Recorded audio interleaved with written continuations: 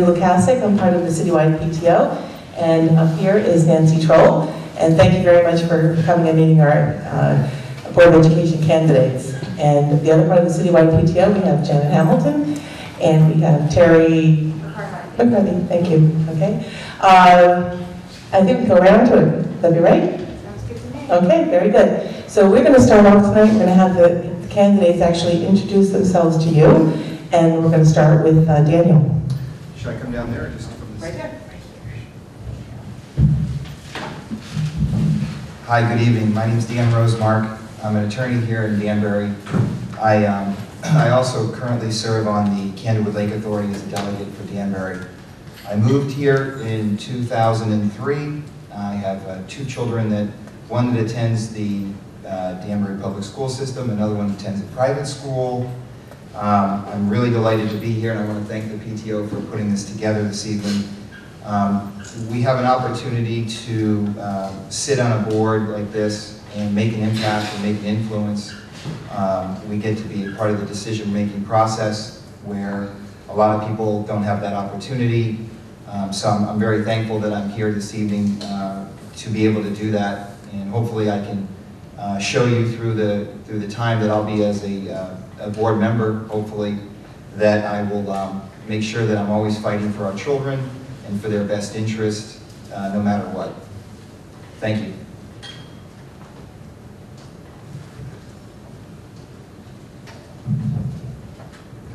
Working right on the line, right? Right down the line. Awesome. I am Manuela Palmares, and I am a candidate, as you know, for the Board of Education. I'm a Brazilian-American immigrant in the Danbury area, and I am a proud product of the Danbury public school system. So I went to this very school, Broadway Middle School, and Danbury High School as well. And I'm a parent of a child in our public school system. He goes to Caillou, was here earlier. Some of you got the joy of meeting him or hearing his little voice. He goes to Cottage Street in a special education program. I'm really passionate about our community in Danbury, and I've had the pleasure to serve in different capacities as a volunteer and as a professional.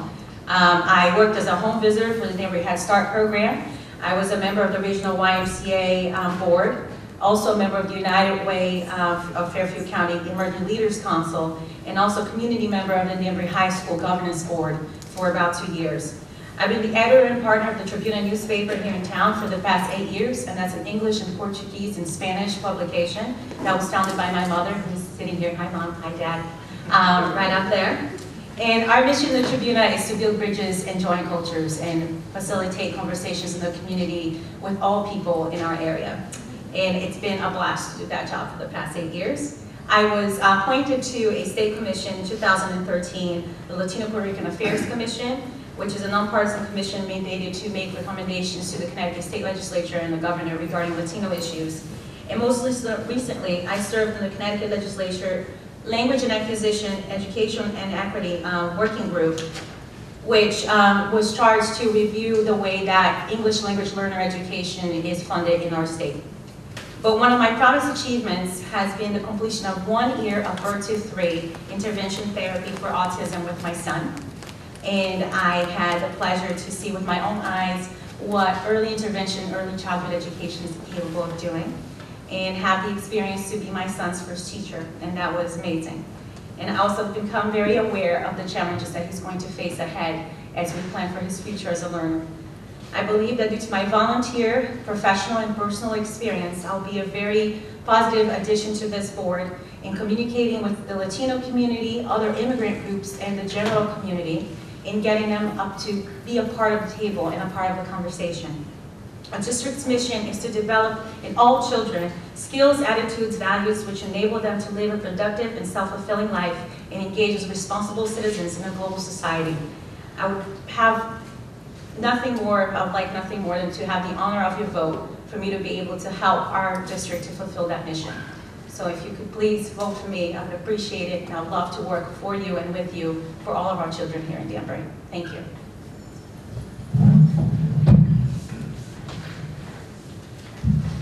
Good evening, everyone. My name is Frederick Barat, and I am running for the Board of Education as well with these fine people. I am a product of Danbury school system. I was born and raised here in Danbury. My brother and my sister as well, products of the Danbury public education system. And Danbury Public Schools have really done a lot for me growing up, and that's part of the reason why I want this opportunity to give back to Danbury Public Schools and do my part. After graduating from Danbury High School, I attended the University of Connecticut for undergrad, and then I immediately began law school after that. And now I'm a practicing attorney here in Connecticut and in New York. I serve on the Western Connecticut Federal Credit Union Board of Directors. During a short period of time after law school, I actually spent time substitute teaching in all the schools in Danbury, which I thought was a wonderful experience. It really gave me an opportunity to see the different schools and the different resources available there, and just all the things that were going on across the city of Danbury. And also around that time, substitute teaching in the high school, I also got to deal with the plight of students and their cell phones. But it was a wonderful opportunity, and there's really nothing I would like more than to come back as a member of the Board of Education and help to keep the schools going in the right direction. I think that Danbury Public Schools are excellent schools. I think that sometimes they don't necessarily get the best reputation from neighboring towns for whatever reason.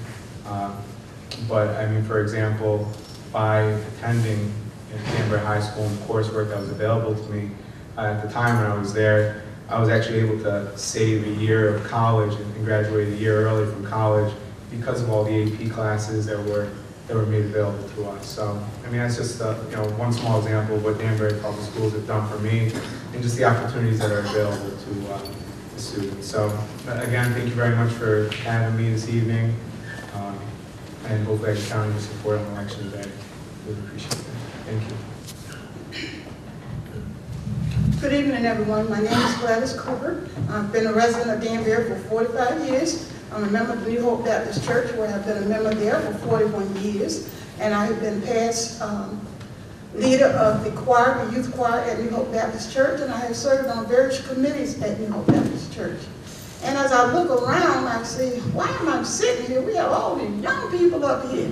So I want to thank Citywide PTO for putting this together. But as I continue my strive to be the best person that I can be, I will continue to press on to be on the Danbury Board of Ed. I believe, and it has always been my passion, and as I have sit around over the many years that I have been on the board, I believe all children can learn.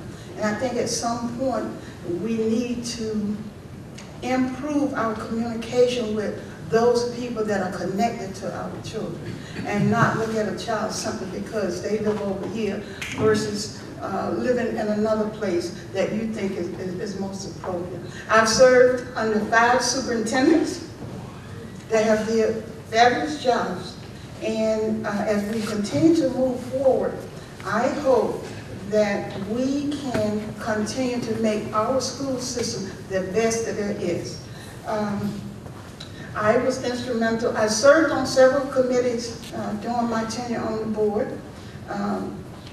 At one point, I was very instrumental in making sure that there was a representative from ACE that would sit on, a student that would sit on the board to give a report as it was a student sitting from Danbury High School, because I believe that you can't have 2 communities. We can, but you cannot make a good sense of what you're doing if you have one side of the community saying these kids are better, and the other side saying they're not. So I was very instrumental in asking the superintendent at that time, why is it that we can't have a representative from ACE to come and give a report to the board just like from Danbury High School? So that was done.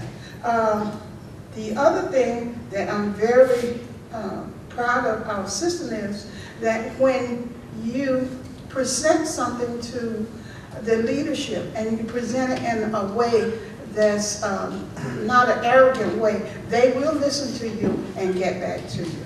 My son, who's 32 years old, is a product of the Danbury school system, and I'm very proud of him. And along with that, I ask that you will continue to support the things that you believe is being done right in our Danbury school system. So again, I thank the PTO for this opportunity to come before you tonight, and I hope that you will continue to support the things and the right things for the Danbury Board of Ed. Hello, my name is Holly Robinson. I've been a Danbury resident for almost 10 years. I have lived several places, but I actually grew up mostly in Brookfield, so I know the area very well. I have 2 children in Danbury Public Schools in 1st and 3rd grade, and I worked as a student teacher or substitute teacher for a period of time in my career as well.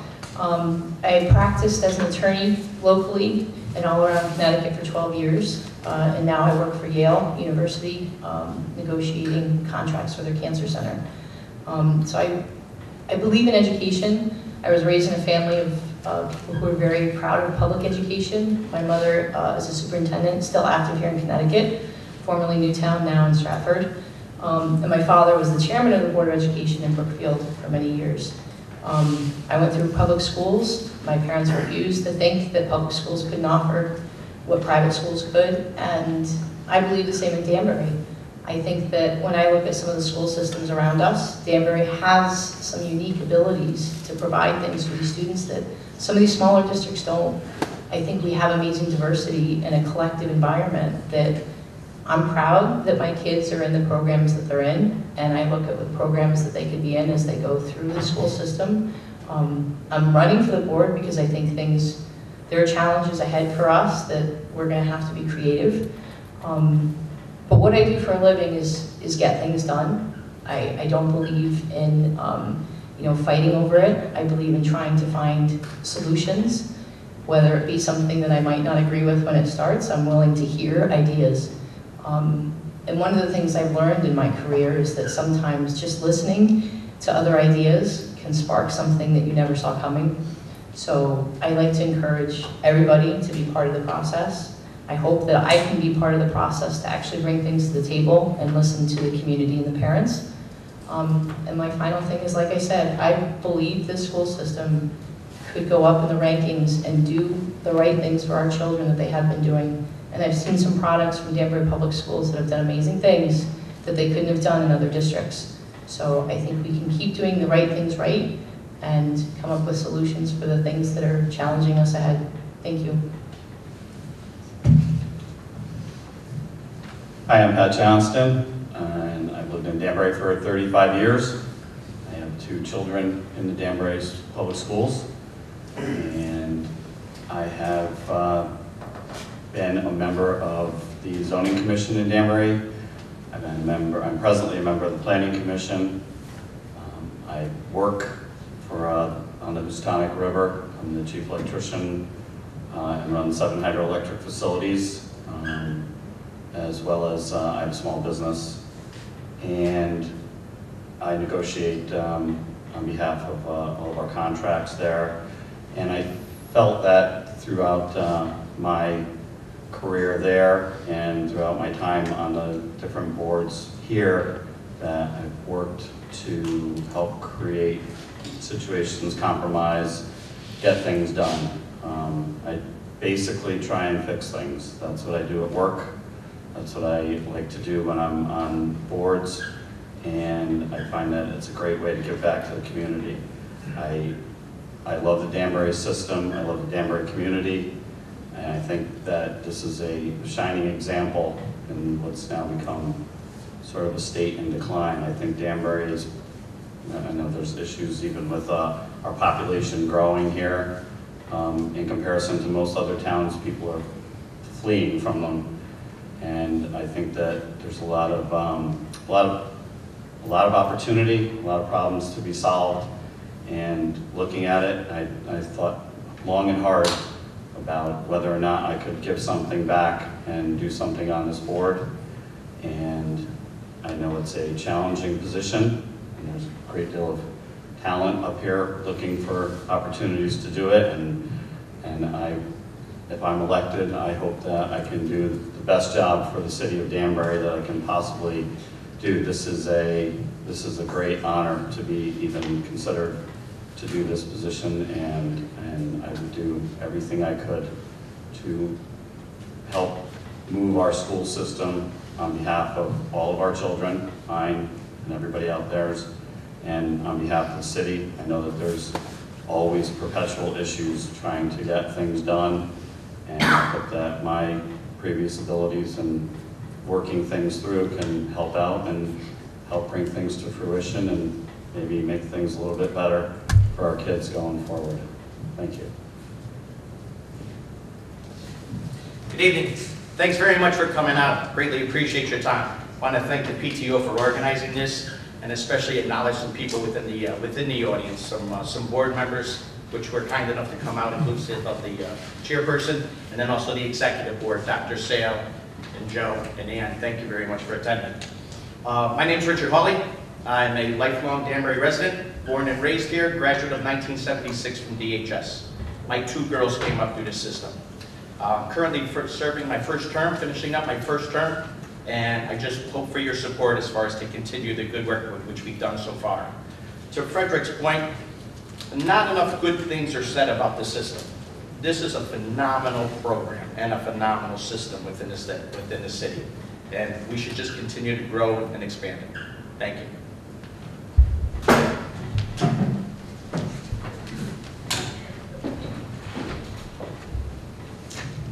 Let's have applause for our candidates.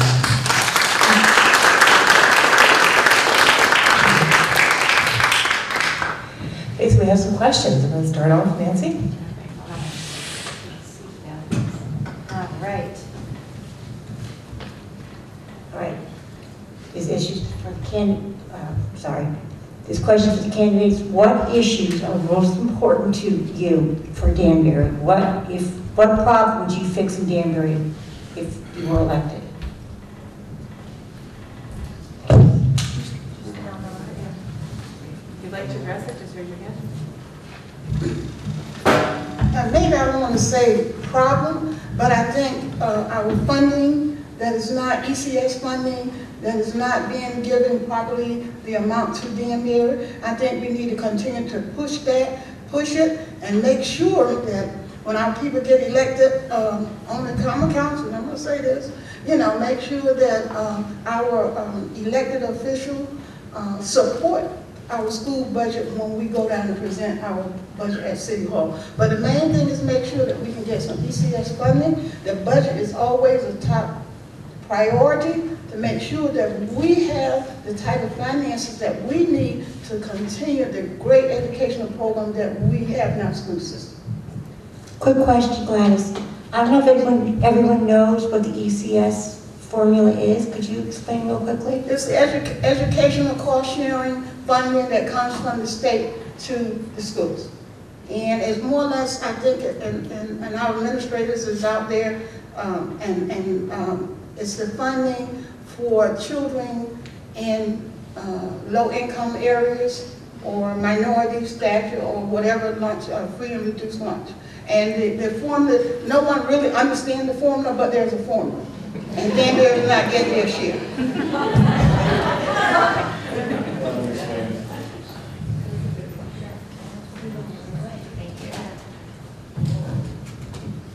Yes, Gladys, you're right. There's something wrong with the ECS formula for sure. I think one of the biggest issues, I think exactly, when we think of all the other underlying issues of the public school system, whether it's overcrowding, whether it's the quality of education, not all parents may feel that things are going exactly the way that they want it to be. A lot of parents have great experiences in our school system, so when we all look at the one underlying issue it's always going to go down to funding and money.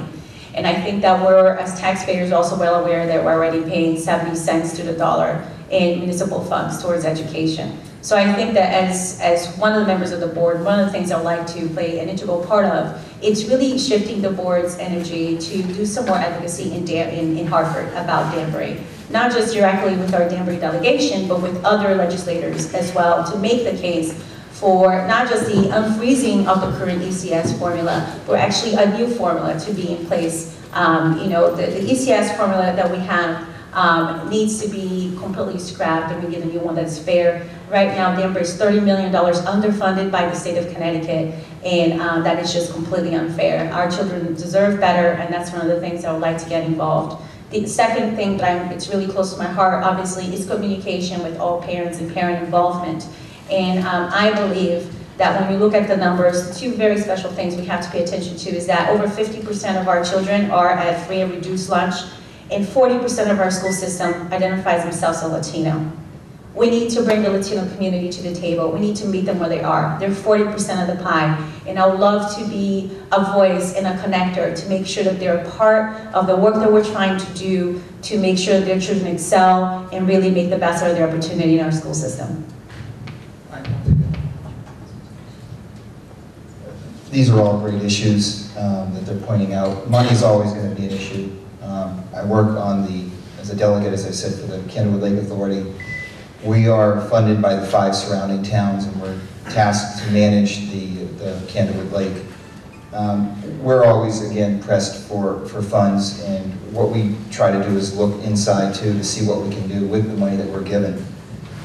We're, at years, not given any additional increases in funds from the towns. We understand that it's a great asset for the community, but it takes second place to other bigger initiatives throughout the cities and the towns. So what I look a little bit differently. I want to understand the process and how we can improve that process for money and acquiring more. But I also want to look at what we've been doing to date, and I want to see if we can improve on that, if we can, as Holly pointed out, she negotiates contracts, I do as well. There would be a problem if somebody else on the other side saw 2 contracting attorneys trying to negotiate a vendor agreement on their behalf. So there's other opportunities. Unfortunately, have been involved in the past, so it's hard for me to speak about certain issues that I don't know about yet, but once I get involved, as many of these members are going to attest to, once we get involved, we sink in and we really start to understand the process and see where we can improve it. Thank you. Thank you. Hi, Pat Johnston. And I wanted to agree while the statements were going regarding the funding. And as has been on the news, if any of you have heard it, that the budget is being cut dramatically at the state level. And the governor has decided to exclude the municipalities from any of those budget talks, which leads me to believe that that is going to mean that's where the cuts are coming from our teachers, from our firemen, from our policemen. And I can tell you, whether or not I get elected to this board, I write letters. I like writing letters to our representatives. I hope everybody out there does the same thing, because the key, the people on this board, any of these people that you're going to elect, whether it's me or not, they're going to come in here and do the best they can do for the city of Danbury. But a lot of that is handcuffed by the people up in Hartford when they decide that they're going to cut our budgets here. And we pay in, as was brought up by Emanuela, that the amount of money that this area pays in versus the amount of money we get back is very disproportionate against us. And I would like to, if nothing else, have other people go out there, write to your representatives, write to your state senators, write to the governor, and tell them we need to be involved. We need to have the money that's being paid in taxes not put towards pet projects, but to support our children and our municipalities here. That's where the money belongs. Thank you. I guess since we're talking about money, I might as well keep that going forward.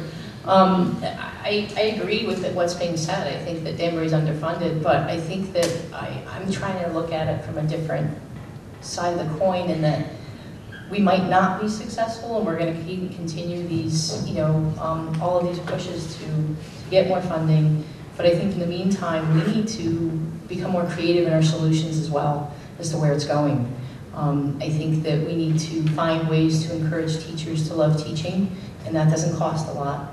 I think we need to find ways to compete with, the magnet school by allowing different sort of projects that could be low-cost projects and creative ideas from teachers and administrators in school to kind of encourage things within the district, between parents and kids, between teachers and administrators, between administrators and superintendent, just have other flows of communication in the creative process that we can use, you know, money-free solutions as well. And do I have a list of them yet? No. But that's what I want to encourage more people to participate in the process with as well. If we're going to stand here and say that we don't have the money to do it, I'd like to hear ideas of how we can do it differently then, and do what we can so the kids can get as good as education as they can in Greenwich or Woodbridge or Westport that apparently has more parents delivering things to the school. I think we have enough people here and enough parents that are passionate about their children's education that we can kind of overcome some of these hurdles with finances as well. So that's my perspective.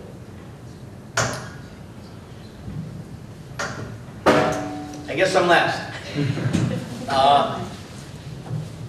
The biggest obstacle that's currently facing us is population growth and also achievement gap. Funding is always going to be an issue. It will always be forever and ever. And to everyone's point, until we can get some additional substantial financial help from the state, we're going to continue to face a budgetary, budget crisis. But in the same respect, we're growing at a rate of 2% per year. That's unheard of within the area. It's only one of 3 municipalities within the entire state that's growing, and no one at that rate. And secondly, is, as I said, the influx, just the population shift. And then lastly, again, the achievement gap, that we've got to do a better job of identifying and bringing the remedial class up to standard. Thank you. Money's a big issue. Everybody agrees. You know, I'm sorry, I didn't mean to wait you out.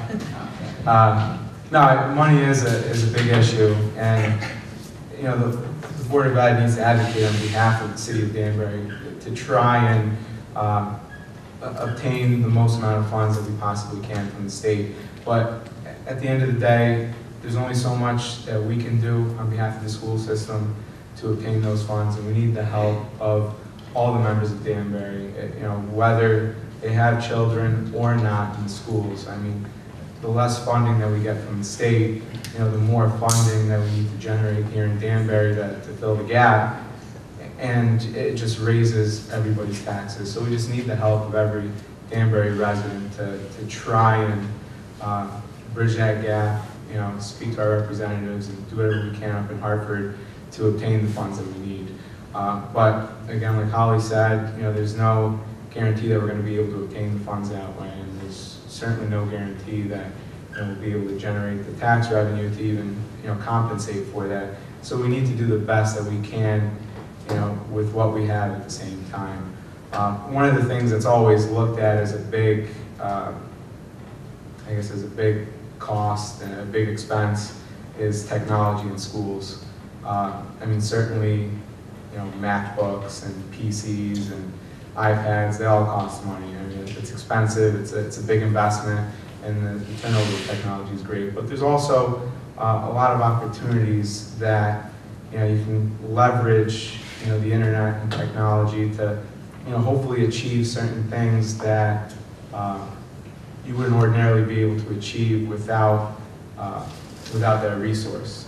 For example, I remember when I was in Danbury High School, I forget exactly how many courses are in the course handbook, and I was a little bit of a nerd at the time. You know, I used to try and take as many AP classes and honors classes and whatever I could, and I come to find out that a lot of those classes, you know, weren't available because, you know, you didn't have, you know, the amount of students that wanted to take those classes, or you didn't have the resources to pay for a teacher, you know, to teach those courses. And, you know, there are ways to, you know, bridge that gap and deliver those resources to students when, you know, if there's that lone student that wants to take an astronomy class and they don't offer it, or whatever the course might be. You know, it's great to be able to do that. And then also, another thing that's always bothered me has been when a kid gets suspended, or, you know, and they're away from class for an extended period of time. I mean, you're really setting a student back big time by taking them out of the classroom. And, if we're able to, do something to technology, with technology where we can still deliver, the student his coursework and, day-to-day classes. That's another example of how, we can kind of use technology to, hopefully improve things and, maybe not always as an expense, but maybe as a way to cut costs and help our students do the best they can. I'll be very brief. As we talk about money, yes, money will always be a problem, but as our population shifts and as the state continue to put mandates on school systems, then if they're going to continue to put mandates on school systems, then the state needs to come down and come up with the money to help the school system do that. And then as we come to our local municipalities, the board can't go every year as far as cutting our budget. We need the resources and the fund to continue the educational process that we have in place. Yes, funding is and will always be a problem, but the state continuously to make changes, but they don't send the money down to the local municipality. Okay, I'm sorry, but I'm getting kind of embroiled now. So, and our achievement gap, and I think our school system, matter of fact, I know that our school system is not 100% as far as closing the achievement gap, but since I have been on the board, it has come from point A all the way up to 100, not quite 100. And we get those reports as a board member, I think about every 3 months. So again, you have the opportunity to ask those questions and get those numbers if you're concerned. But I think we have a great school system and we all can work together, write letters or do whatever we can to the state, our legislators, to ask them to just look at this one. We had a meeting a couple of weeks ago about the ECS funding, and we didn't have the turnout that we expected. But how can you sort of put something in perspective to make parents understand when, you have to come to board meetings, you have to understand all this abbreviation of certain things. And when I started as a new person, I think I came to board meetings close to 2 years before I was asked to run for the board. My main thing was not to get on the board. My thing was to understand the process and understand what, if I ever decided to run for the board, what I would be getting myself in. And we have things that's going on in our school system. As a board member, there would be things going on that, you might not get the answer that you want, but it's the answer that we have hired people and paid them money to come up with the right answer and present that to the board. So, just being a board member, it's not just sitting there silent, and there's a way to ask a question and get the answer. And if you're not happy with the answer, you keep asking until they get the answer that you are happy with. So, let's keep saying that the state want to make mandates. Hey, someone got to give us some money to keep up with those mandates. Okay, thank you. With another question. With our current funding model, and I think Richard actually started to talk about this, we do have an overcrowding situation, and we do have a rapidly growing population of students. So with our current funding model, what are your thoughts about how we might tackle that, those issues of overcrowding and a rapidly growing student population? Who would like to take a turn at this?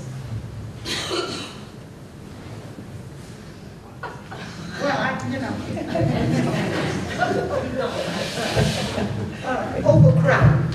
And for Danbury, I think it's a great thing. It shows that people love Danbury. They feel welcome here. But we also want it to be a place where every child can go into that classroom and feel like they have gotten a quality education on that particular day. How do we stop it and make sure I guess we don't want to stop it. Because if we stop it, then something is going wrong. People are moving away. And our schools are overcrowded, yes they are. But when our administrators bring a suggestion to us, we need to listen to it as board members. And hopefully, we will come up with a suggestion that would rectify the situation. You know, overcrowding is overcrowding. And we have to work out those avenues to make the best opportunity happen for that particular area that is overcrowded. I don't necessarily have a solution either. I think Gladys has a really good point, and my understanding too in the ebbs and flows of student population is that you can have, you know, a big influx of students one year, and then the next year have you know, a very small group that comes in. You know, if you're looking at kindergarten numbers, they can fluctuate at any given time, and you can move students around like we did at a Mill Ridge, and then a year later have a very different number of students that you're looking at. I mean, the first answer would be we build another school, or we find more space in the city of Danbury that we can make, you know, take other programs out of the schools and create more space inside schools. You know, that's not always possible, and that costs a lot of money. But I think that, you know, one of the things is having to figure out how to have almost like a very fluid transition in some of these schools that we can look at, we can try to figure out, looking at kindergarten as part of it. I mean, I know students come in at every age, but trying to figure out maybe having elementary schools be a little bit more fluid. And that, you know, the process of moving kids in the redistricting might happen for a couple of years here and there to get through those ages, and then maybe expand, you know, some of the classes in the upper schools. But it's not a solution that's easy to resolve without uprooting kids and moving them, or redistricting, or building another school or finding other space. I think Stratford is one of the other districts that has this problem actually. This is not a problem that any other school district has, so anywhere near us. So, you know, one of the things that, again, and I want to say that parent involvement matters, is that, you know, what do they want to see for their kids? And we could talk about classroom size, we could talk about kids, you know, having classes in different parts of different buildings throughout the day.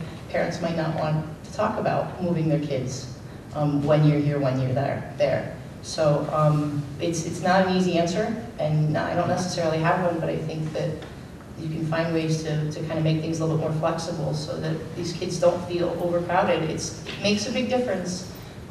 My family comes from, you know, Southern California, where there are areas where we had, you know, they had 45 kids in a classroom and 1 teacher. And you can't, you know, these kids, probably 15 of those kids or 20 of those kids aren't getting nearly the attention and the help and the one-on-one time that they need. And it makes a big difference. And anybody who is involved in early childhood education, anybody who's been a teacher, anybody that has kids, understands that some kids need a little bit more time and a little bit more attention and effort in a classroom than others. And we can't let those kids fall aside, and we can't let the kids that don't need the attention fall by the wayside either. So overcrowding is a big problem, and hopefully, as everyone has said before, there's a lot of very qualified people out here that hopefully can help the superintendent and some of the administrators come up with solutions. Emanuela? Call me a dreamer, but I still think the problem is money. When you look at the overcrowding issue, when you look at every other possible suggestion for any other possible solution, all the roads are going to lead to Hartford. All the roads are. What I think we need to do, when we're looking at the overcrowding issue in our schools, we're looking at parent involvement, we need to create a groundswell in Danbury, and we need to start with our board to get parents to advocate for our town in Hartford. We need to get parents involved. We need to believe that our voices collectively saying that it's not fair, and know that if we get that kind of support from you, parents, as members of the board, and we knock on every legislator's door, not just ours, we have to believe in the democratic process that will have some sort of an impact. I'm not going to sit here and think that it doesn't work, because as a candidate, I am here because I believe the democratic process works. So, as a small business owner, you know, my parents and I, we've run the Tribuna for 16 years here in Danbury.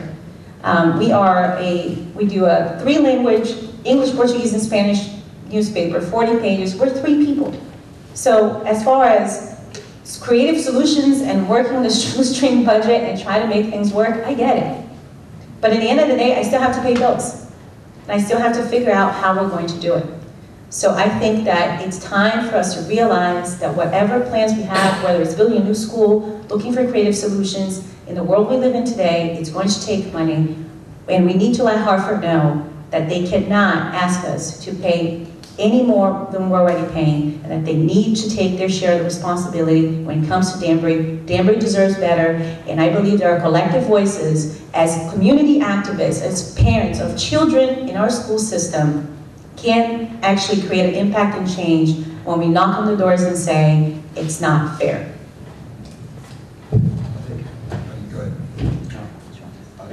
I just wanted to completely agree with that. That was my standpoint before. The Danbury High School expansion shows that, you know, that's where we need to be, but that's the high school. We've got a lot of schools before that. And that expansion is for a reason, because the swell is coming from down below and those kids are moving up.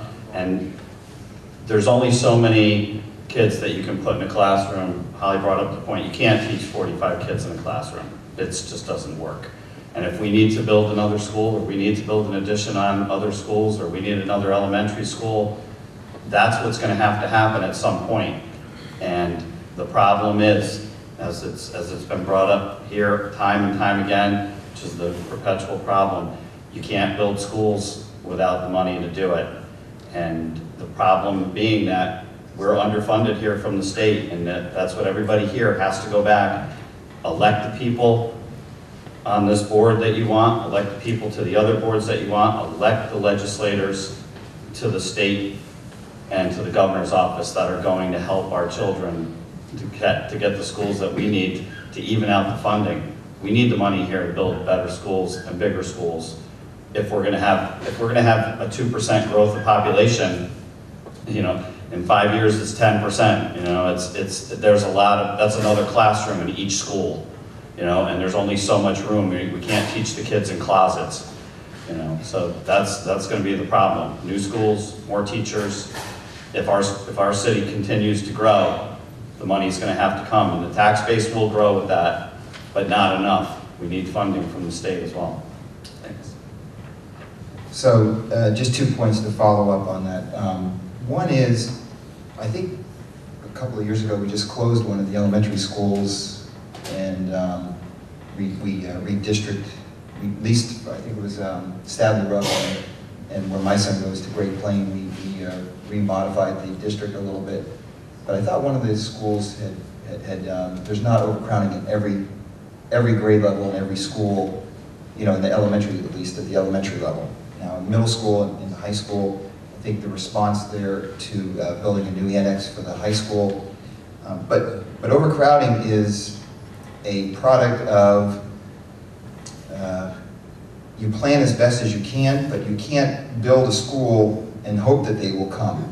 So that's where you're always throttling between the demand and the supply of students. The question was, how do we feel about it? I think it's terrible. What I would like to do, if I was on the board, I would like to understand what have we been doing in addition to what, you know, what is our collective thought on how are other school districts handling it? Not just maybe in Connecticut, but around the country. What have they been doing? Is there some best practices we can look at? Again, money is always going to be the overarching requirement, but we also have to just deal with what we have if we don't get the most money that we can possibly get. So I'm always looking at, is there other ways, what else can we do? Agreed, we can't put them in a closet, but is there other spots for them where we can find them? So. Thank you. Great. Yeah, I was fortunate enough to grow up through these schools, and I've seen a lot of changes along the way. For example, when I was in elementary school, they restructured the schools, and they moved the 6th graders out of the elementary schools and into the middle school. At some point during my time in school, Roberts Avenue just, stopped, shut down, and they made the changes they made there. This auditorium was not here when I was here at Broadview. I believe when I was in high school, they put this place up. And then when I was at Danbury High School, they put in the new addition, the science wing at the time, which was a great addition, and had a lot of great features. I think at the end of the day, we are constrained by finances,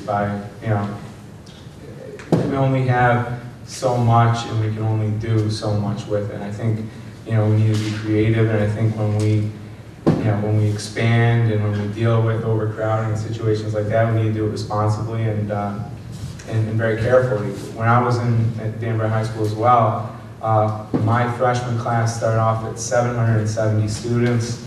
By graduation day, we had 660 students, but also by the first day of school, my senior year, there were 1,000 freshmen at Danbury High School, and we had over 3,000 kids at that time. And I don't think we're that far off from where we were then, but it's always, overcrowding is always going to be a concern. It's always going to be an issue. We used to use it as an excuse as to why we were late for class, but it's something that needs to get dealt with. We need to do it the best we can with what we have, and we need to make sure that we don't get too crazy and put up new schools and make big changes, and then all of a sudden, we start dealing with the same problems as our neighbors, and start losing students. I mean, I agree with Gladys. I think it's a great problem to have. People coming to Danbury wanting to raise their families and put their kids through school here, and we just need to keep Danbury an attractive place for families, and make sure that we're using our resources carefully. Great. Okay, we have one last question, and then we're going to see if anybody else has questions. That's fine, if I may. Oh, I'm sorry, go ahead. Totally agree with everyone up here that, bottom line is that it's got to be a grassroots effort to gain additional support and funding as far as the Hartford. With the same respect, I'm a realist, and the money's not there, folks. We've been at it for 4 years, hounding them to change that ECS formula. All right? The money's not there. So personally, I would like to take a completely different tack as a Board of Education member and give the finance to the city. That I think as a role of a Board of Education should be on policy and student achievement. That we currently I estimate that we spend at least 45 to 50% of our time doing budget and doing finance. We shouldn't, in my opinion. We should not. That should fall on the city's shoulders. That we should control and drive policy and achievement gaps. Thank you. Great, thank you. So our last question is high quality education. That's really what we want. How do you envision that for IBM, for Danbury's future study? Manuel. Could you repeat that? I'm sorry. Sure. We want high quality education. That's really what we want. How do you envision that for Danbury's future? So I'm gonna take that first. I think it starts with high quality early education. I think that it's very important that we look at our children as they enter the school system and understand the impact and how it saves us money, so much money in the long run when we invest in quality early childhood education. So that would be my first vision for Danbury, would be an even more robust and even more expanded early education program in Danbury, so that all of our children have access to that, so they have a good start. And then from that point, also through the middle school years, enhancing their social and emotional support, because that's really when children need that extra boost of social and emotional support through the middle school years. And then creating a high school level program that we already have and we seem to build upon, because we already have very good things happening at the high school, especially the new education initiative of early college.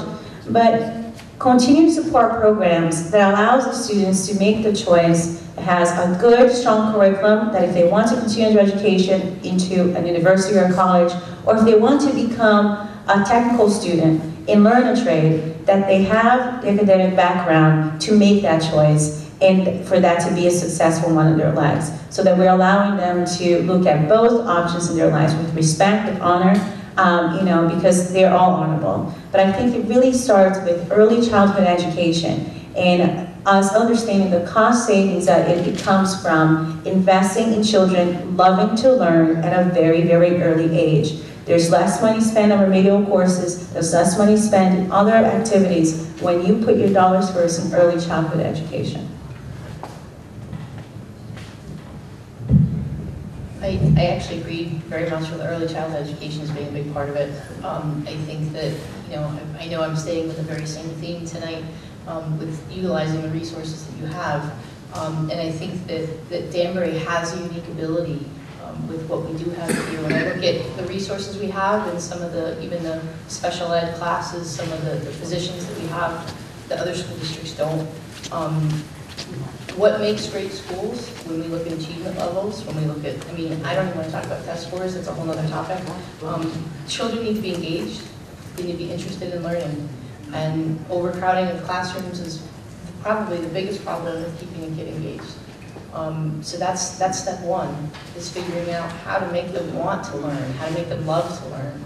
And a lot of it comes from curriculum, it comes with the teachers being involved in curriculum building, it comes from the top down, making sure the curriculum is geared to keep the children engaged instead of just going through the motions of what colleges are looking for. It should be something that allows for more creativity and a process to allow the children to be part of it. And I think that those are all things that don't really cost money. We have people that are designed, that are in this district to work on curriculum and to work on children involvement. And we talk about parental involvement, and that's a hard thing to achieve. And I think every district from in the last 50 years that has struggled with how to get kids engaged talks about parental involvement. And it's not easy, and there's a lot of parents. I know, both parents work, some people work 2 jobs. You have to do what you can in the school with the children when you have them there, and hope that they stay engaged when they go home. So it's engagement and curriculum are the 2 things I think we have to say over and over again, that we have the power to do that. This board, the superintendent, the administrators, the teachers, that's something we could all do without cost.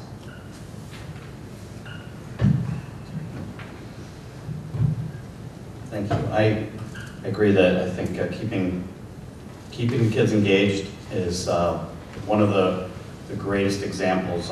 My children both attend school here in Danbury, and we've watched the STEM program, which I think has been a tremendous experiment in what's going on, and I would love to see that experiment spread throughout the whole system, throughout the other middle schools, throughout the primary schools. There's a lot of new stuff happening at the high school, and I think that type of expansion, and of course, like everything, it costs money to do that and the technology, but I can tell you just from watching my children go there and their level of engagement, they like going there. They're impressed with their own school, and it's a phenomenal change from when when you're in a situation where your kids are in a classroom that's overcrowded, dealing with old technology or not enough books, and they're not learning, versus being in a situation where they're engaged and they want to learn.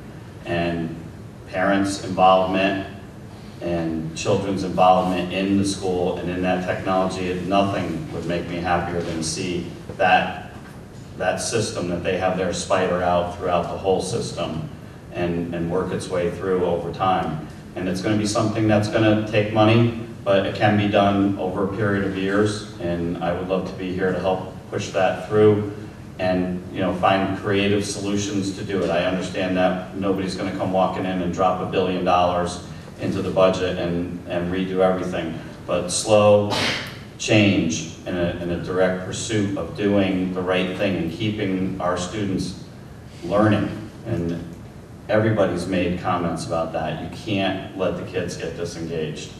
They have to be engaged, and that'll move everything in the right direction. I want to be a part of that. Thanks.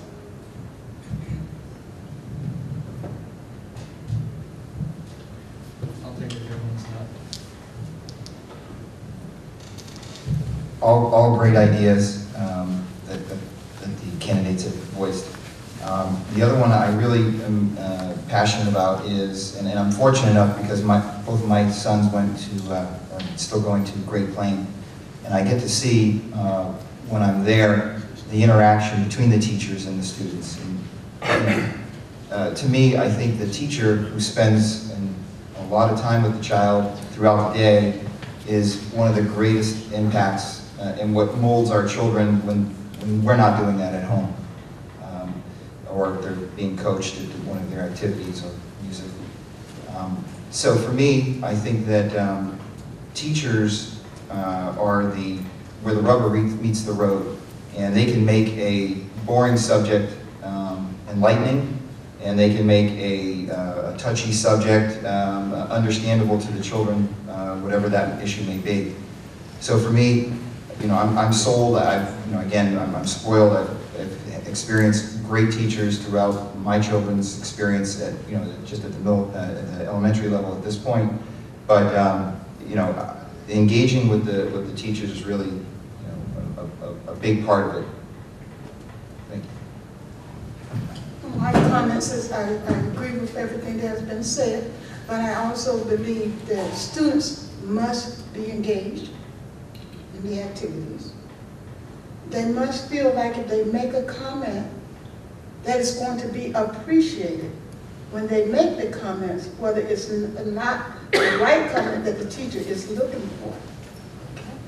And parental involvement. Now that's the biggest question. How do we get the parents when so many other things are going on? And we can talk about, yes, they can be to this meeting and they can be to the meeting. Parents just don't have that time now because they are trying to take care of those financial needs that they need at home and to make sure that their child gets to school and have the proper thing that they need.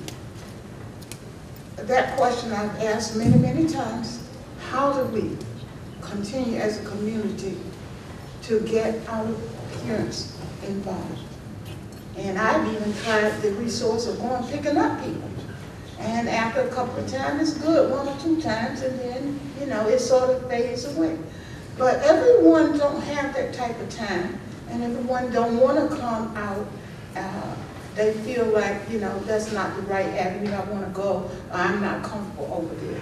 But I truly believe that our students, the ones that I have been around all these years that I have been in Danbury, have to feel like whatever the question is that comes before them, whether it's a bad answer or not, that teacher appreciates them.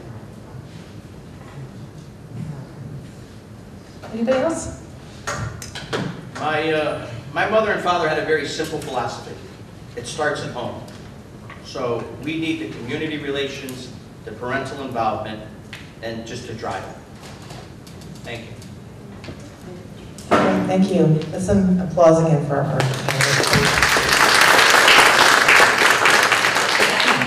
So now what questions haven't been answered? What questions do you all have? Oh, great. So Keith? 80. I don't need the mic. Oh, I'm Keith Gaylord. I'm an almost 30-year Danbury resident. I used to be on the board of it until I had to move out of town, and now I'm back. I hear everybody saying the exact same thing. I'll make a quick comment, and then I'm going to ask a question. We all know we need funding. We all know that we need parental help. That's been going since the time since school started, way back when. But what are we going to do with our children? Have you engaged with the superintendent?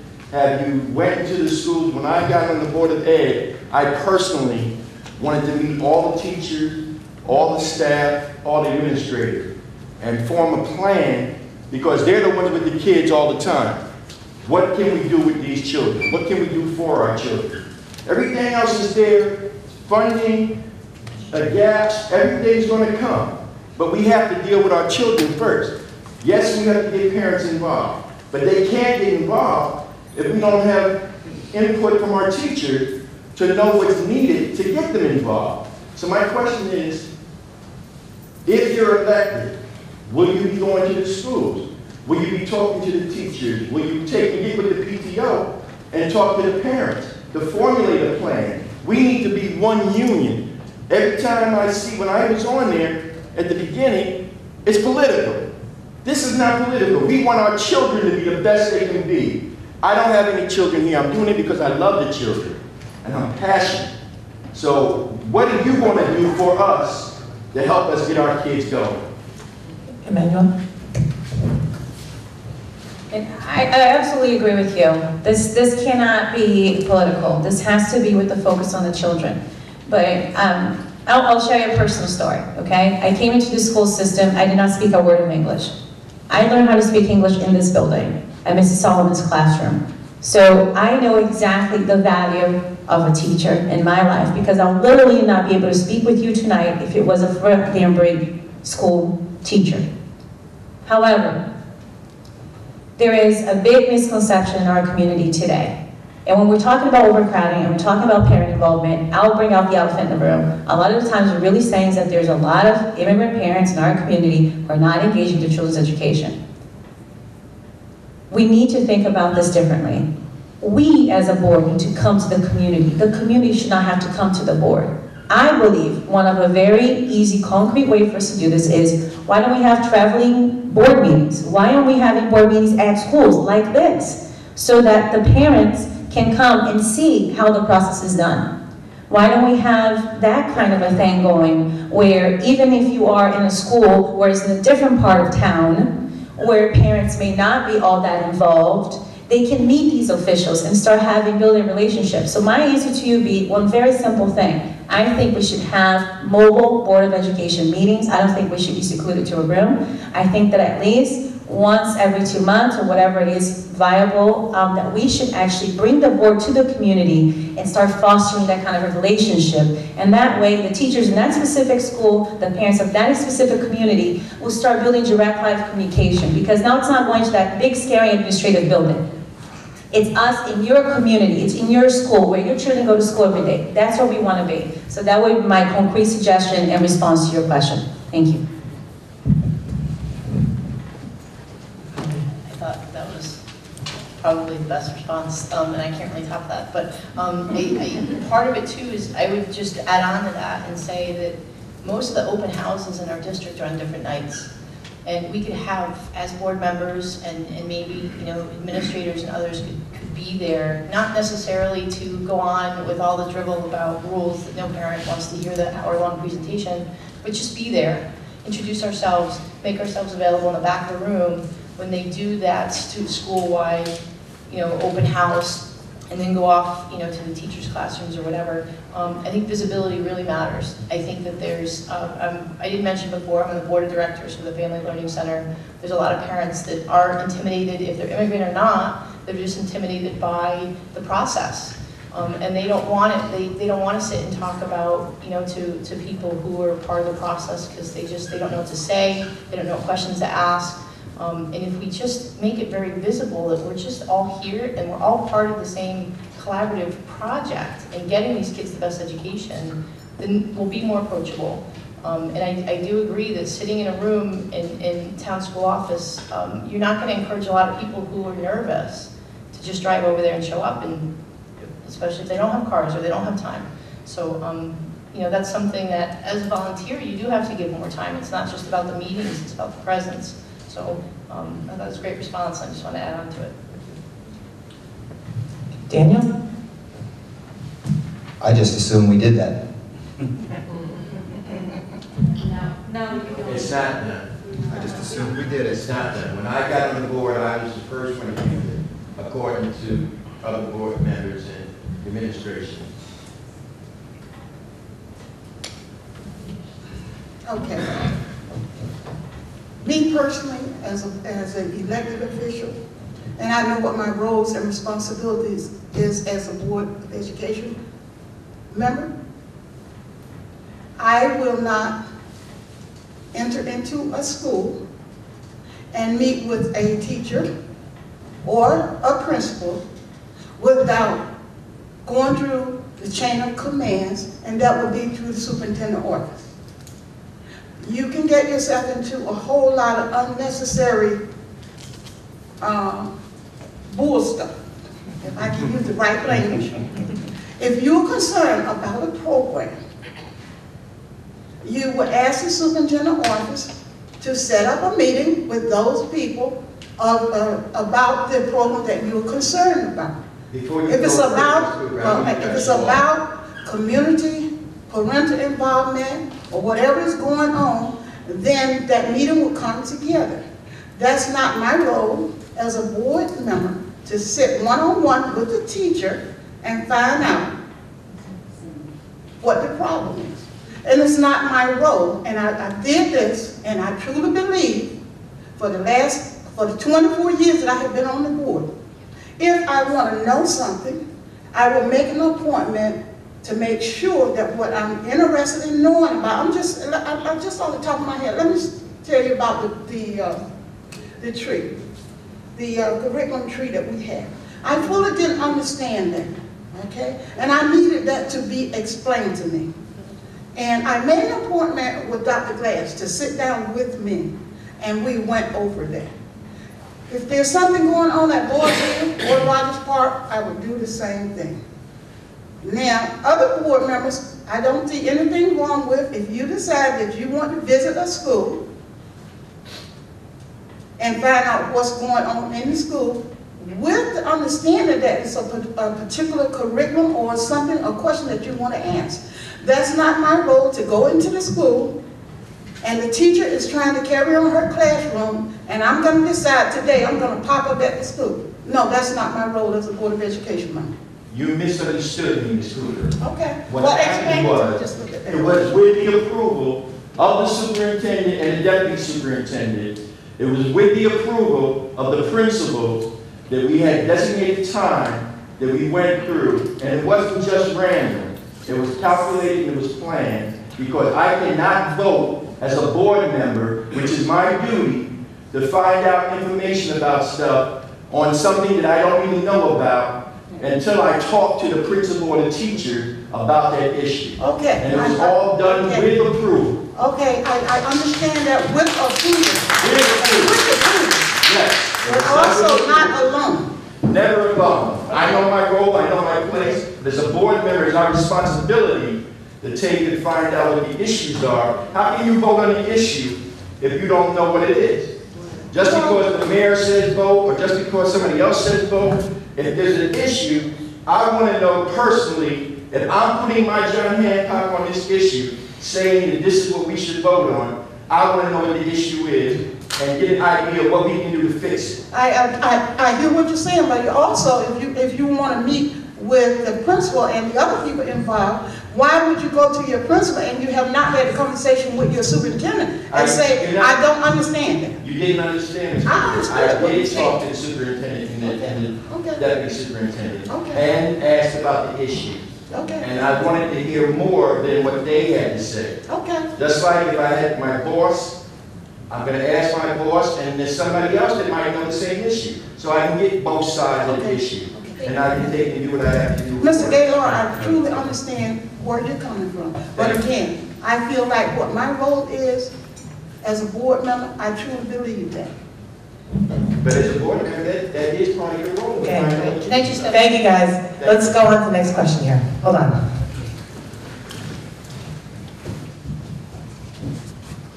I'm not running for the Board of Education.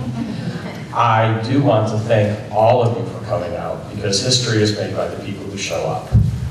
So I really appreciate you being here to answer questions and to talk about your philosophy. Oddly enough, I have something very similar to you. It's like this was a plan. We would like to invite you to come to the schools. I am a teacher at Morris Street. I teach 4th grade. And we had a discussion about this with our Family Resource Center, which is right here, and our principal. And there was a time when the Board of Education members might come for a special event, come to a PTO event, come to a PTO meeting. Ours are the first Tuesday of each month. I'm sure Dr. Sal would be more than happy to say, come on down. Our principal, William Santasera, would love to see you. So my question is, given our invitation, given permission, could I just ask each one of you, could you find the time to come to a PTO event, come to a PTO meeting, come to actually visit the school once, let's say twice a year. Twice a year, just like during session. You, sir. Again, I assume that we did that. Great assumption. So I'm for it. Great, perfect. All the way. There was no doubt in my mind. You, sir. Yes, I would. Would you come? Yes, I would. I would love to see you. Years past, because my son attended Moore Street School. Oh, great. Good. Thank you very much. Absolutely. And Mr. whether John. it be issue spotting or just mobile Board of Ed meetings, I think it's a great idea. The wonderful ideas. Mr. Johnson. Absolutely, 100% on board. Mr. Howard. I believe we currently do that to a certain extent, that each one of the current board members has a school. Exactly. I have a list. Exactly. So mine personally is to Shelter Out. Mrs. Horn, unfortunately, she's retired, but she's known me quite well. That Great. I have had the opportunity to tour the school as well as attend their PTOs. Okay, great. What we need to do, if you want to get community involvement, slash academics, or slash athletics, excuse me, and watch the turnout. So we've got to jar these people. We've got to jar people in the community to say, listen, we need your involvement. So if we were to slash athletics, let's see the turnout. Thank you very much. Thank you.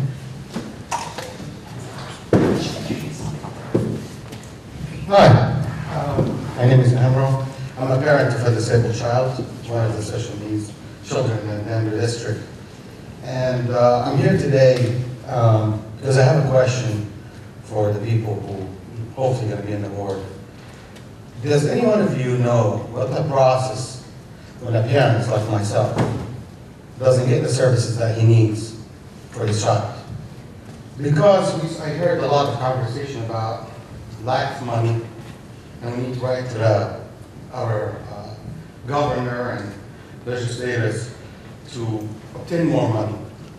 I'm about to go to the state, tell them Danbury doesn't deserve that money that you send for my child education because he doesn't get the services. So I want to be on board with you to help the Danbury district instead of fighting it. So I would like to hear from each one of you if you know what the process is. Dad, wait. Sorry, go ahead. I had a stepdaughter that was not in this district, another district, and I had to work as a special ed advocate, knowing nothing about the process. And one of the things that blows my mind about Connecticut is we have the money for the special ed services, and it seems to be, especially in this county, very hard to get it for the right students. And I wish I could say that I had a good experience with the local district that I had to fight with. And I almost decided to quit my job and become a special ed advocate because I realized I have a lot of I'm about to do that. Right, I should. It's unfair for I parents. left my job last year. I used to make $200,000 a year. What? This year, I stopped. All right? Because he needs me. Right. And here's the thing. I need to know if we can work together when you're on the board or not. Because I can be, the gentleman next to you, I can be writing a lot of letters and camping out to get money for the district. I also can volunteer my time to teach students, parent involvement. But in the same time, I cannot do this. I pay enough money in property taxes and number of properties that I have to put them in a very decent school. My federal taxes and my state taxes enough to put them in a very decent school. But the problem is, I'm not sure if I'm with you or against you. Right, and that's, like I said before, I see people like you who are learning the process. And I think about what my background was and how difficult it was for me, a lawyer, to figure out how to advocate for special education services for a child, and we had to go to a private evaluator because we weren't getting what we needed. And it horrified me to think that what about every other parent that doesn't have a law degree, that just has to advocate for their child with no support. Right. You have to pay for an advocate or a lawyer to sit down with you and go up against the board attorney or, you know, and deal with the school psychologist. I get it. But I think that, and I don't know enough about the Danbury special ed program to say this, but I think that there are several districts that have a chronic misuse of those special ed funds that are there. Those fundings, the funding is there, the federal funds are there, the state funds are there. They're not using the right resources for the right children and their needs. And it's a frustrating experience. I am a big believer in special ed and being able to provide the students the education that they need and the aids that they need and the accommodations that they need, and that's what the money is there for. And I don't think these districts are using it accordingly. They're making the parents jump through hoops that the whole system was created to avoid. Yeah. What's your name again, sir? My name is Emerald. Mr. Emerald, I'll tell you what. My son has autism, and he's 3.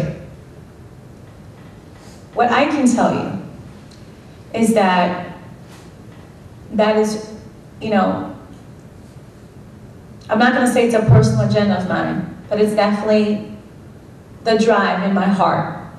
When I look at my son, when I see what I experienced from birth to 3, having 17 hours of therapy a week for my son, speech, OT, autism intervention, we graduated from birth to 3, and now I'm still waiting for us to have access to 1 hour of one-on-one OT through the Danbury public school system. So I understand your frustration because I'll be honest with you, as a parent, I'm trying to understand it as well. Because now he's tripping again, and he wasn't tripping before. And he's having a hard time walking. So, what I can tell you from the bottom of my heart is that because my own child's future is on the line, I want to figure out why. Because my son will be your son's age. So you have my commitment, and I truly understand what you're going through. And I commend you for being here tonight and for bringing your son. And I see how he's getting upset, but he sees that you're upset and he's just worried about you. So thank you for bringing that up, and I really appreciate you bringing your voice to our special needs families tonight. Thank you. If I could, as a current Board of Education member, I do not know the policies and procedures, but I find it surprising, you know, as far as your comment in regard to lack of support from the administration or from the actual Board of Education. I will give you my email address at the end of this meeting. You contact me, I will guarantee you someone will be in touch with you.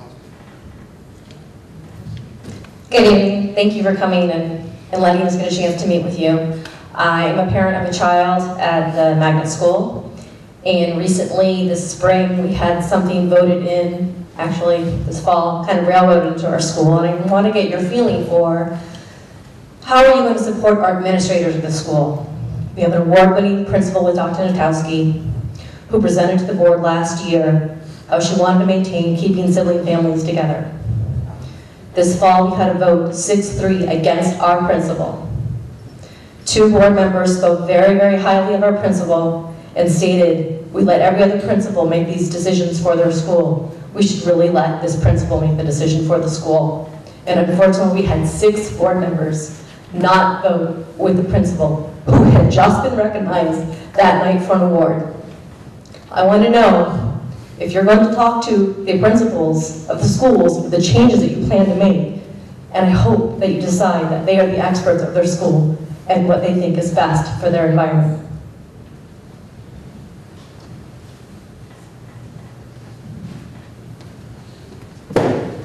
Richard? I'll tackle that one first one because first and foremost, I voted against it.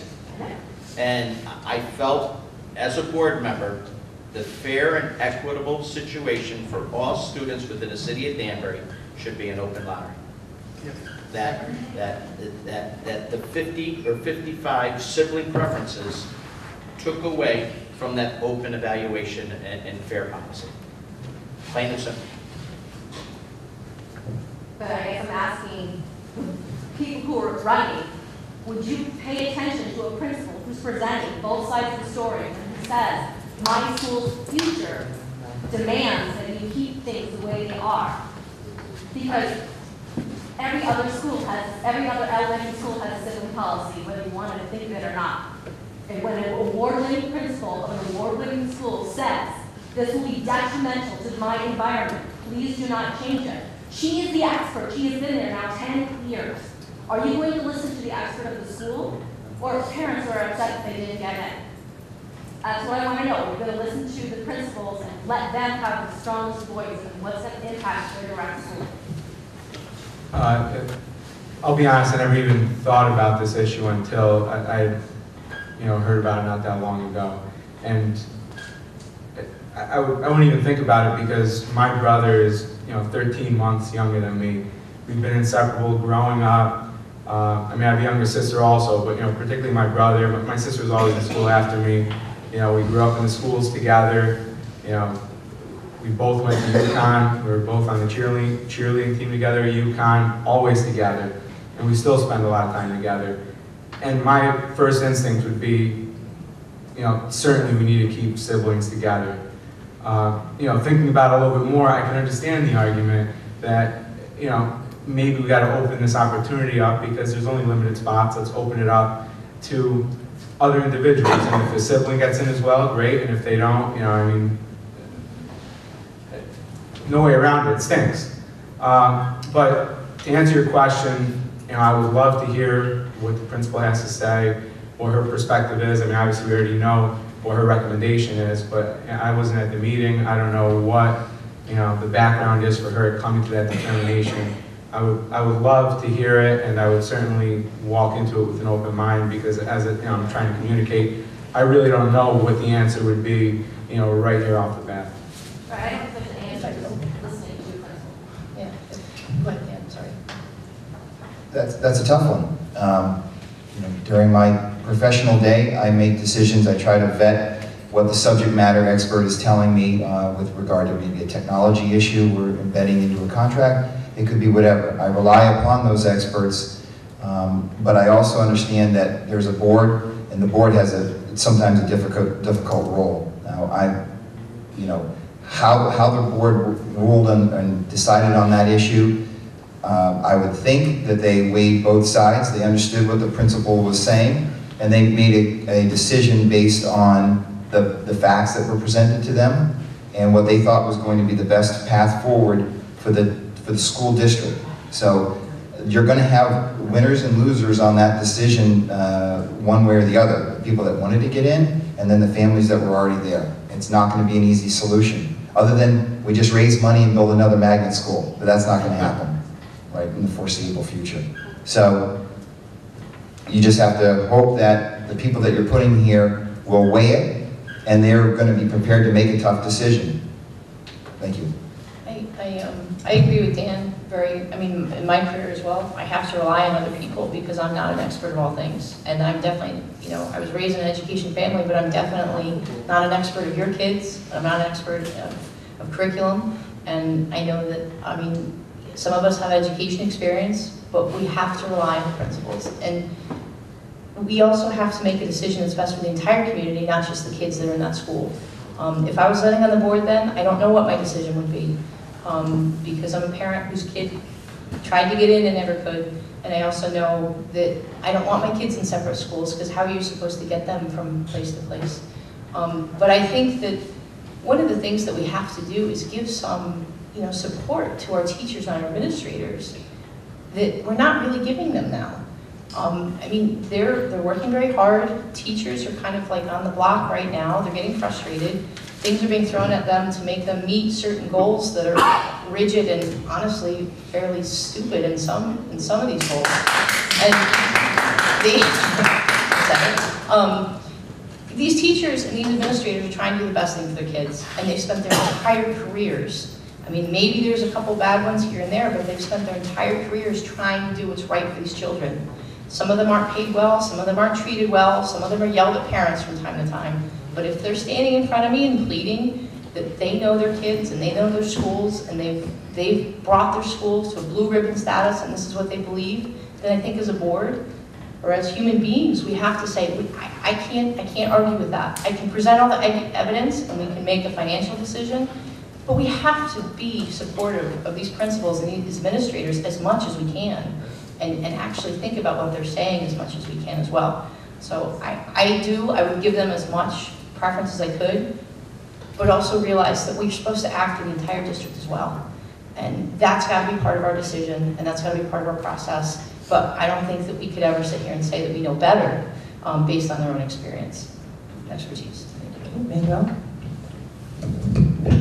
Direct answer to your question, yes. I think we should listen to school administrators and really use their track history of success as a measure of how good is a decision. I also think that just as we talked about with the overcrowding population, some of these events are fluid and not necessarily mandated to be repeated in time. So one school year, you may have a lot of siblings, another school year may not. So we also have to factor that into the decisions that we're making so that we're not making one rigid rule that doesn't fluctuate with the need of that school or that family. But I think that it's extremely important for us to look at, and your question kind of just sparked something in my mind. We have some really wonderful gems in our school system. Some principals and schools, they're getting awards and they're doing things that are really, really good and being recognized statewide and also nationally. And we need to find a way to connect these dots and replicate these programs across the school system. You know, I think about Miss Julia Horn. You know, she achieved 100% parental involvement in her school 20 years in a row. There's something there, there's a method. Why can't we just make that method one that we try to replicate in other schools? You know, you spoke about your principal. What is in our curriculum? What are the ways that we can kind of try to meld these great success stories together and make sure we try to replicate them in other schools across our system? So thank you for that comment, and I think that yes, we should defer to the experts to tell us what our children's needs are. And one thing that Ms. Horn said this week, when she was honored, I think it was last week, I was at the event, she said that the first educator she came across when she started our school system told her, if you make it about the kids, you can never go wrong. Don't worry about making the janitor upset, don't worry about making a teacher upset, don't worry about making the superintendent upset, don't worry about making anybody upset. If you worry about the kids first, you can never go wrong. And I think that we should try our very best, all of us, whoever gets in, to do so. To just first think of the children and families and then go from there. Amen.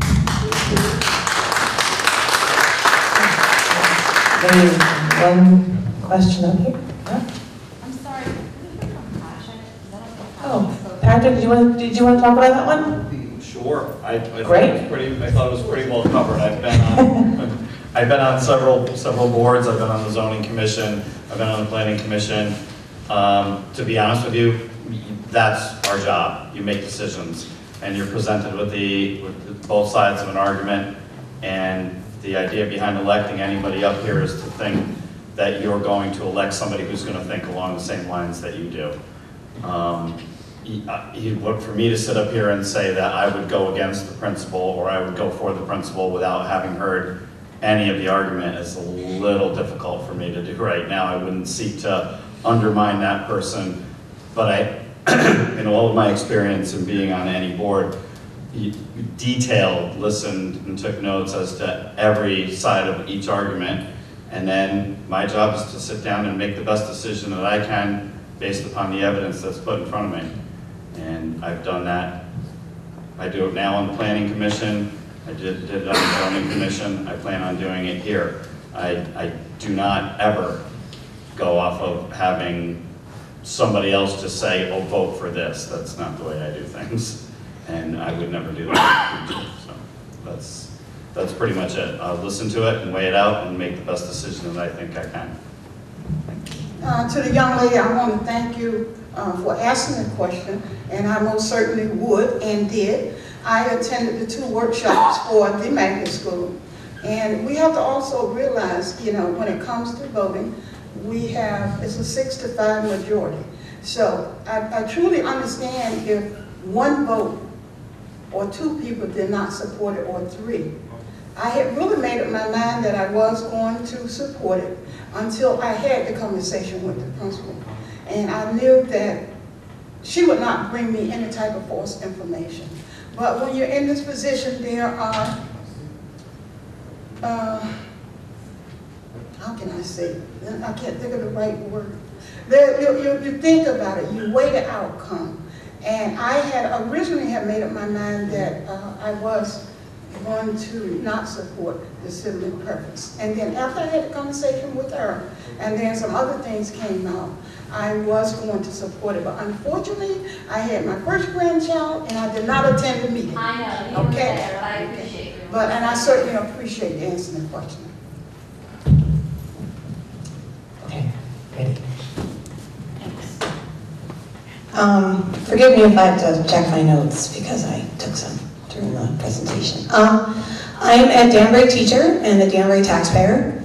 I have a comment, I have a comment and a question. My first comment is that I appreciate that you are looking to increase parent outreach and getting parents involved, because in my opinion, the parent is the first teacher, and the responsibility of the parents to instill in their kids a passion for learning and an ever-increasing work ethic, which seems to be lacking in so many kids these days, should be their primary responsibility. It doesn't cost any money to sit with your child each night and read books. It doesn't cost any money to get them in bed at a decent hour, and it doesn't cost any money to instill that work ethic and that passion for learning.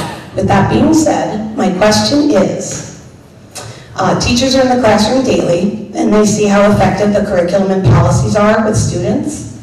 How do you view the teacher's role in education, and if elected, how supportive will you be when it comes to hearing teachers out and making changes to curriculum and policies? Can I handle that one first? You know, I've seen some things in other districts that I find remarkable, and one of them is that teachers have to be part of the process. Otherwise, it's not going to work, because they're the ones that are there with the kids. One of the things I've viewed in another district is the superintendent will have a book club with administrators. And they come back and they try to find things that are either articles or speeches or books or things that are increasing or bringing new ideas to the table as far as education. And then those administrators go back to the teachers and have town hall meetings with their teachers. These are not throwing out these professional development facts. This is a town hall meeting where the teachers are given the same information these administrators are, and they're all creative process information series. It's sitting down in a room with all the teachers and talking things out and trying to find ways to make your school better.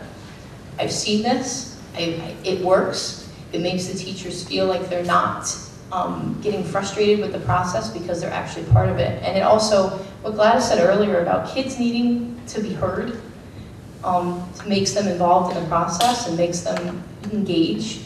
It's the same thing with us as adults too. If we're not being appreciated in our job, no matter how much we love our students and we love our kids, we're going to get frustrated and we're going to not want to work as hard.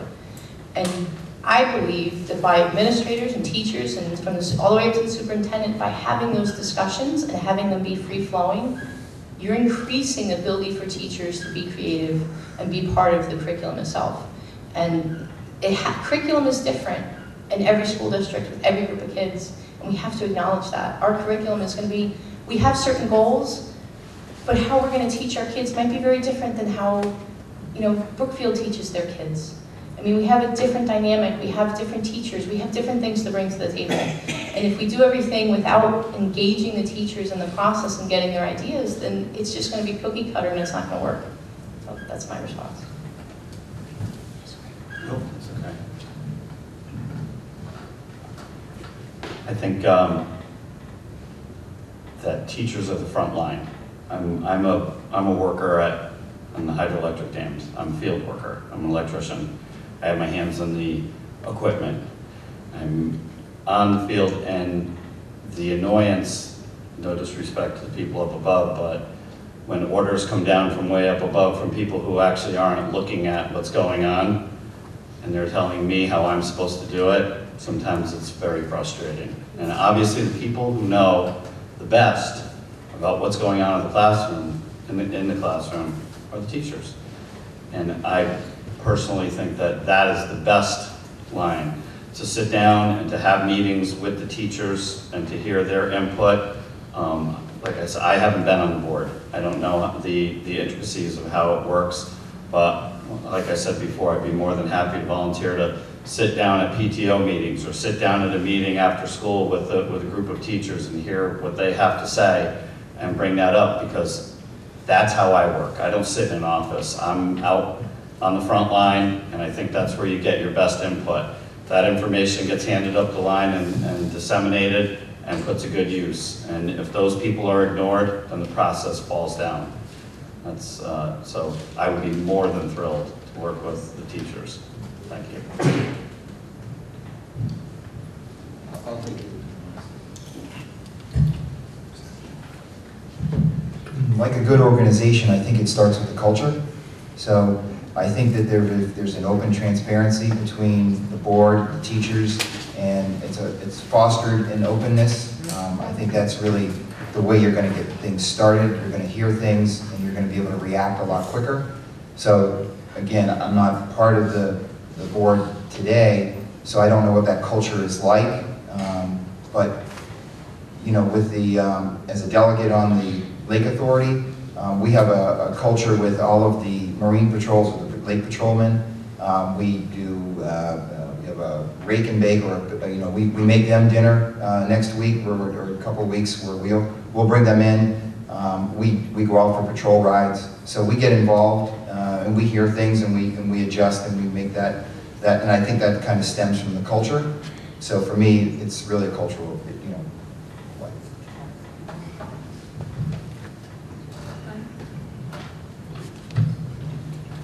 Since I have been on the board, and I think most recently in the last 5 to 10 years, this board motto has been, whenever it came to budget cuts, our teachers are our top priority. And we want to keep our teachers in the classroom. So to me, that discussion has always been with the board and the superintendent. And surely we support our teachers. Because look at all the beautiful things that have came out of all the teachers in our community. Well, this young man is a product of Danbury school system. She's a product of the Danbury school system. So yes, our motto has been to keep our teachers in the classroom. To add to what everyone's saying, and just taking more of a business perspective on it as well, you have the pulse. You know exactly what needs to be done. And I think that a lot of the talks around education and curriculum, and I am going to say the T word, and testing, and all of these things have gotten so convoluted that they shy away from the pulse. And I think that it's very important that we listen to what teachers are experiencing in the classroom, to how they're interacting, but most importantly also that we're careful with just trying to look for different ways that other districts are doing things without recognizing how unique our district is. And maybe there's unique ideas within our district, and not so much just looking for outside experts of how to deal with that, because our district is very unique. The diversity we have in our Danbury schools is very unique. So you did make a point in your comment that a parent is a child's first teacher, and I think that one of the most incredible areas of impact that we could have is to really bring that message to our Latino families, for them to understand the importance of, yes, sitting down with your child in the end of the day and reading a book. When I was able to serve on this task force to evaluate how we're educating English language learners in our state, one of the different models that we heard about, it's a blended model, where the language that the child has at that moment is actually used as a tool to impulse them into learning. And I think that whether we're talking about that parent reading a book in Spanish to their child, or reading a book in Portuguese to a child, or in English, that's still encouraging a level of reading and learning. So we have to think about these different ways of engagement and meet people where they are, whether it's meeting them where they are financially, whether it's meeting them where they are in language acquisition of their own journey as a parent. But that should not be an excuse for not getting involved. And these are the things I'm really passionate about, and I'd love to hear more about the teachers, how we can work on that. But I think that getting parents to the table, and I keep going back to the 40% because that's a big number. And I know it's a big number reflecting each and every one of your classrooms. I would love to help the district with that. A couple things real quick. First of all, I had said earlier that I had spent some time substitute teaching out of law school, and I thought it was an unbelievable experience just getting the opportunity to work with teachers, take over for teachers in their classroom, and get a chance to see the different schools all across the district. I recommend it to all my friends who, are just starting to settle down, buy houses, have kids. And I always tell them, hey, listen, you need to get around to the different schools. I think it's an awesome opportunity to just substitute teach, go through the schools.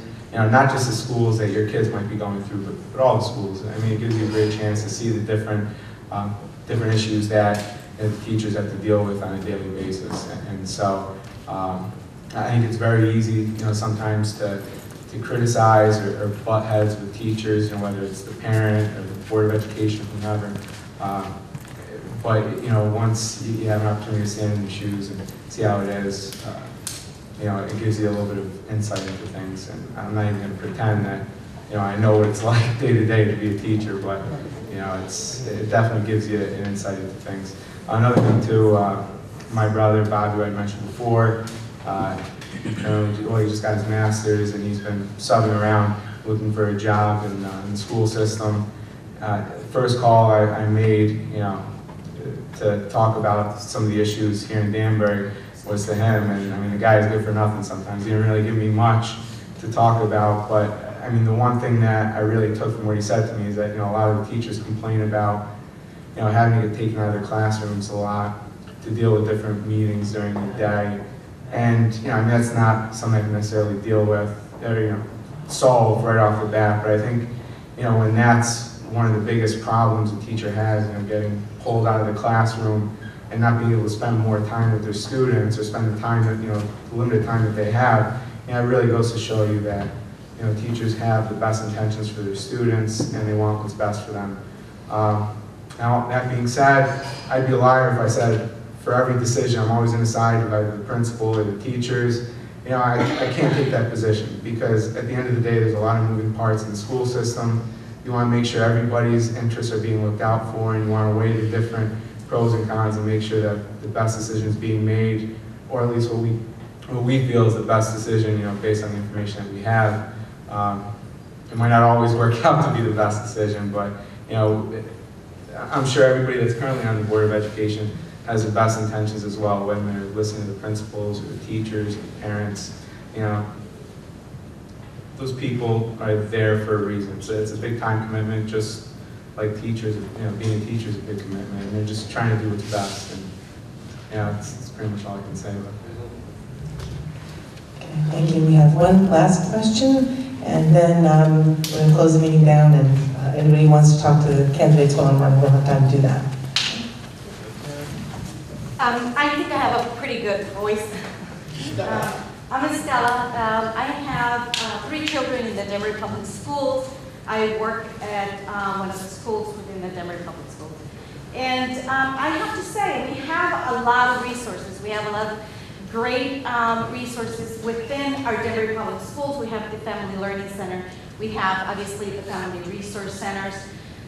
We have the school readiness programs that help the early childhood, the children that need that, that pre-K, that investment in early education, so that when they come to kindergarten, they have a little bit of what they need to know, a lot of the educational information.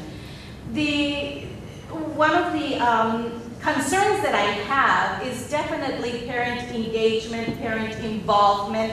We keep using different words. Sometimes we use involvement. Someone we use, sometimes we use engagement. Definitely the language barrier, sometimes it's a little bit difficult. I would, and I see it even now. I mean, I see that we have, unless you get a translator, and sometimes I translate, and let me tell you, it's not that easy, because you do not want to do a disservice to the people that are presenting. So you don't want to twist any words, you don't want to come up with a word that maybe they don't want to use. So it's definitely not that simple. So maybe, and I don't know if it already exists, is have something available when you have Board of Ed meetings, when you have meetings as important as this, so that our parents know that flyer that goes home that says there will be, you know, translation, or there will be headphones, or there's going to be something, so our parents know. Our parents that need that help, they know that they can come, they can listen and really hear what's being said. So I said two things. I talked a little bit about early childhood.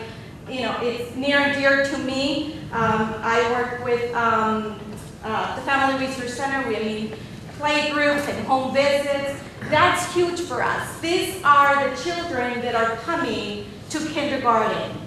And surprisingly enough, these early childhood programs are not a line budget item within the Board of Ed budget. There's no line item for the Family Resource Center, Family Learning Center, and the School Readiness Program. And there's a lot of us that are working within those groups. So I think what I'm saying is that really I would like for you to consider when having this kind of meetings that are very important, and we want the parents to come, we want them to know that they can come and there's going to be services provided for them. I'm going to jump on that one. I am fluent in Portuguese, and I do also speak Spanish. And it's very difficult to learn 3 languages. And it's very difficult to maintain language, and that's why it's very difficult to translate. So I appreciate your comment, and especially in the quality of translation, especially on very convoluted and complex issues. It's what I do for work, managing and editing, and leading a trilingual publication. I'm constantly dealing with language and translation. But I think what you hit on a key point.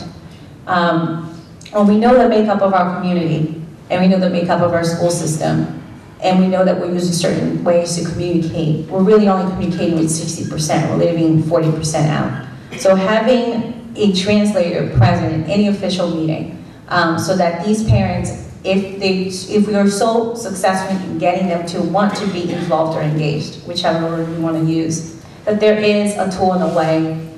We can't wait for people to acquire language in order for them to speak for themselves, because their children are growing. And every year we're losing a major opportunity in advancing them in their love of learning. So we need to catch parents where they are, meet families where they are, in order to get them to understand how they play a very, very integral role in the achievement of their children. And that's really dear to my heart, especially with the immigrant parents, because I'll tell you right off the bat, I am someone who obviously I care a lot about education. I think it's extremely important. It changed my life. My parents would go to a PTO meeting. And I mean that with all the respect to the PTO representatives that are here. They didn't feel that that was a place that they would fit in, quite frankly. It's not something that we're used to culturally. So there's certain things that we may have to adjust along the way to really achieve that goal of engagement. And that's why I go back to Miss Julia Horn, because she tried a bunch of different things. And at the end of the day, what really worked was she just met people where they were.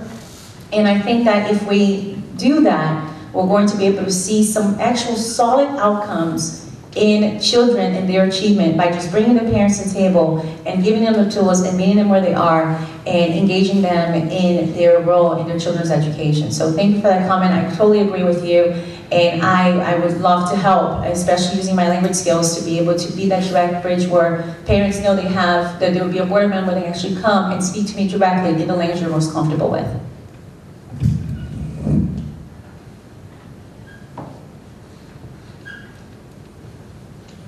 Any comments?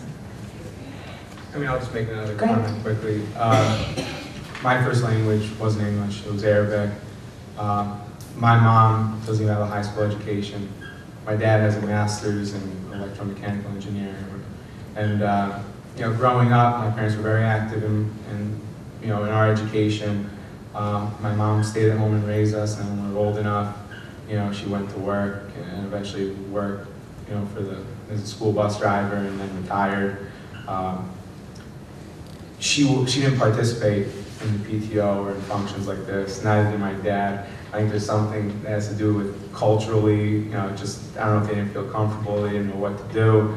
I certainly agree that we should be a lot more welcoming and try and incorporate, you know, different individuals who might feel for whatever reason there's barriers to them participating. And one thing I did notice, and today I was looking through all the different websites of the different schools, taking a look. I did see a couple of, you know, principals' letters or, you know, notices to parents that were in other languages, which I never even thought of, and I applauded. I thought was a great idea, especially with technology. You know, it's a little bit easier to sometimes translate things, and there's no reason why it shouldn't happen. And certainly having translators at functions, you know, would be a good idea. I just want to add one thing. I mean, I think Manuela and Frank really said it well, but the other thing too is to also not assume that people can make it to functions in person as well. And using the resources and technology we have, if it's an, you know, after meeting translation, that we can somehow get to people. Because I think that it's very hard. I know it's not always easy for most of my friends to be at a meeting at 7 o'clock. One parent's working, one parent, you know, you're not bringing the kids with you, so and not everybody has two parents at home. So I think that we also have to assume, you know, we know from experience in our district and districts everywhere that yes, you do have to go out to the people where they are. And technology gives us that bridge. So it's not necessarily having a principal driving a car anymore and not going to teach you at a parent's door. It's that we can use what we can to, you know, physically get in their house and talk to them without physically being there. So finding those resources and working together and coming up with ideas to allow these parents to know what's going on at a comfort level that they feel like they can be part of the process and they're not scared off, and engage them more, I think is critical, absolutely. Great, thank you. So we want to close the general meeting here, and we want to thank Dr. Sal for being here with us tonight, and all of our candidates. Don't you wish we had to vote for all of them? But all of them.